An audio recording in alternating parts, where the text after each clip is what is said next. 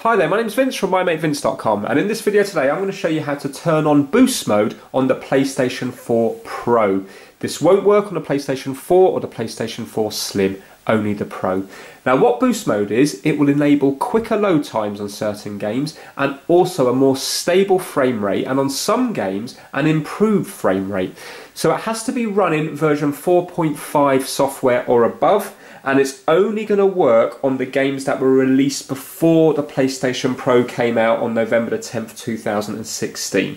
You don't need to have a 4K TV for this, it will work on any TV because we're dealing with frame rates and also load times. So frame rates is basically, if you could just imagine now my hand moving across this screen here. If, for example, it was only doing this, then it might only be running at maybe like 5 or 10 frames per second. But if it was 60 frames per second, so it's going to be really smooth. So what you might find is that on certain games, it looks smoother than when it's turned off. So to set it up, all we have to do is get our controller and we're going to go up to settings. So that icon there, and we're going to press X.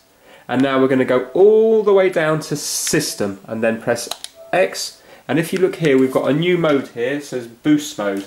We're going to go down to there and it says what it does. Experience improved gameplay including higher frame rates. For some games that were released before the introduction of the PS4 Pro, turn this off as you may experience unexpected behaviour during gameplay. So if you're having problems, turn it off. Just remember you've turned it on, and suddenly if your game isn't performing correctly, then just turn it off just to see if it corrects the problem. So all we have to do is press X and then it will do the checkbox there, and now we have boost mode enabled on the PlayStation 4 Pro. So don't expect anything miraculous from it, basically just see it like a bonus, just see it as an extra little thing that may help. So I hope you enjoyed the video, please give it a thumbs up if you liked it and please subscribe for more how-to videos. Take care, bye now.